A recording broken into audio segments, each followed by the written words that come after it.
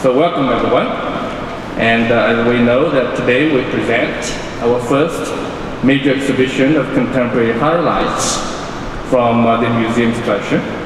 In the exhibition titled The First Look, Collecting Contemporary at the Asian, we organized this exhibition to showcase our newest acquisitions. Some are very new, just a few months old, if you will, the time when they entered into the museum's collection, and also to show the collection's diversity and the strength and the broad range that this collection, this exhibition of 52 works represent.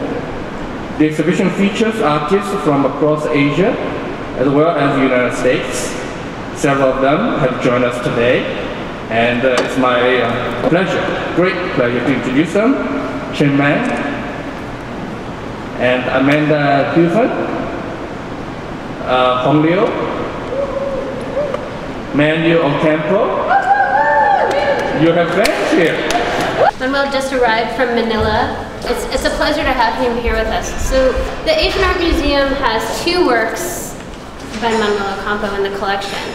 And when I was on staff here as curator, I would often go visit these works and just try to figure them out and decode them, if you will.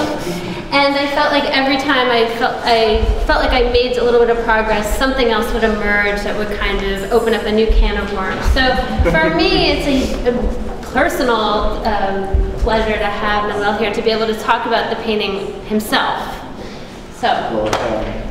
I'll turn it over to you. Thank you, Alison, for inviting me. So you're actually challenging the conservative ideas of what a painting should be, or those art aficionados. I mean, what the heck? I mean, you'd rather. Painting is a language, so you try to play within that area, within that language, So it's like a game. You know, there are still rules, but you try to push it. So what made you go to Spain? Was that before? They invited me to, because I was having a lot of projects during the middle of the 90s in Spain, and actually more works of mine are in the collection of Spanish museums than in any other museums.